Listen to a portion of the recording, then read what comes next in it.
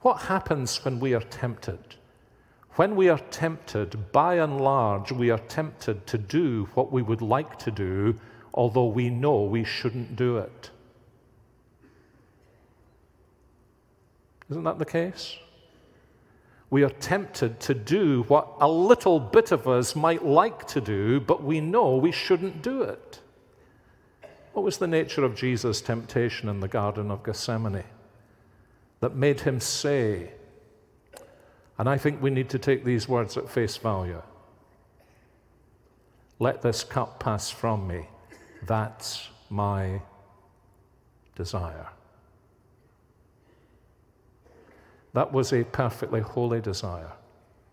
Any other desire would have been an unholy and godless desire. Why? Because a holy man can never have any wish or desire or purpose to experience a sense of divine desolation. It was not within our Lord Jesus' holy humanity to ever desire to be in a position where he would cry out, "My God, I am forsaken by you." Why? And so the holiness of the soul of Jesus in the Garden of Gethsemane was compelled to say to the Father, "Not that tree."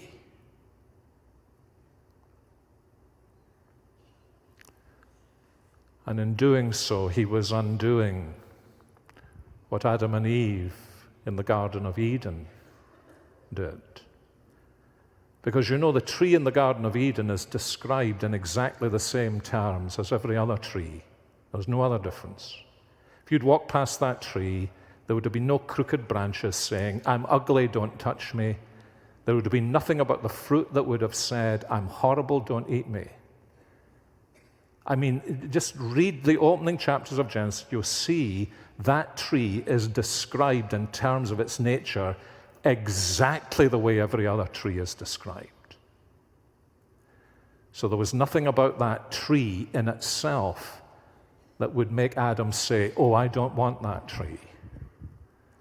So what Adam was called to do was to say, there is no reason in that tree itself why I should not want it, except God has said, "Don't eat it."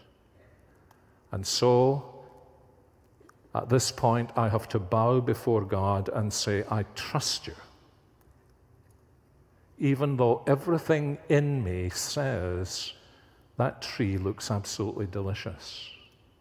Now, that's actually obvious because God would not deceive a human being by making a tree that looked delicious but tasted poisonous, would he? That's a kind of basic, simple piece of theological logic. And so, as it were, at the other end of this strange spectrum of human history, Jesus is facing another tree, and everything about that tree, by contrast with the tree in the Garden of Eden, is saying, "You do not want me." And his Father is saying, "That's the tree whose fruit I want you to eat, and to do it simply because I'm your Father, and I'm commanding you to save men and women in this way. So Jesus, take the cup." And the wonder of it all is, and Hebrews goes on to speak about those loud cryings and tears. The wonder of it all is that he took the bitter fruit of Calvary's tree and consumed its last bitter dregs. That's why Paul says he became obedient to death, even the death of the cross.